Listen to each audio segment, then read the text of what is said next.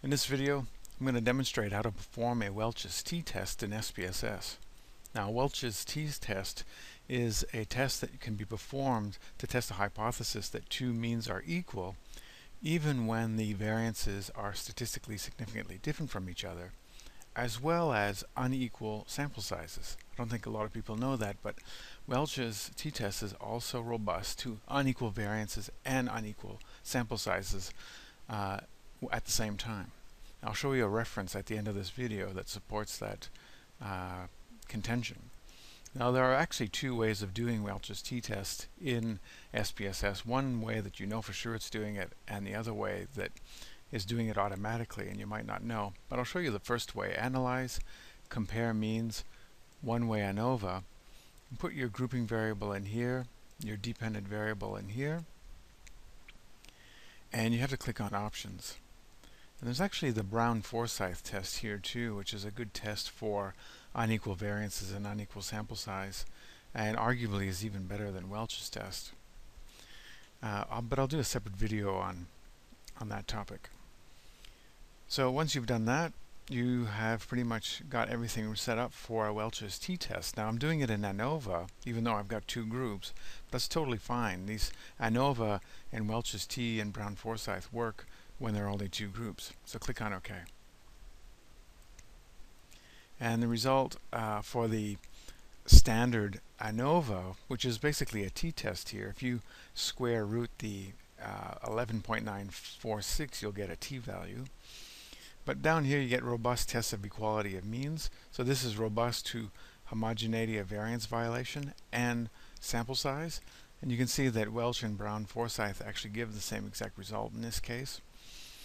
And you can see that the statistic is equal to 6.402 with 1 degree of freedom in a numerator and 4.391 in a denominator. And you do not get a statistically significant result in this case, p equal 0.059. Now, the other way of doing this, and this is just something that I've often wondered exactly what SPSS was doing in this case, is that if you do a regular Anova independent sample t-test, and you put groups in here, and you put 0 and 1, and put your dependent variable in here, and you click on OK, you actually get the same test that the Welch's test is provided in the Anova. So in here we have the equal variances assumed and equal variances not assumed. And in this case we get the t-value of negative 2.53 with degrees of freedom of 4.390 and a p-value of 0.059. And that actually equals the same result that we had from the Anova. We have here the we have a statistic that's 6.402, but if you actually square root that value, 6.402 square rooted equals 2.53, and that actually equals the 2.53 that you see here. The fact that it's negative is irrelevant, and there are no negative f values. So the Welch's f test that's being performed in the one-way utility gives you exactly the same result that you get for the equal variances not assumed test. It's just that SPSS doesn't name it. It should be naming it the Welch's t-test, but it doesn't for probably a technical reason, probably not a good one.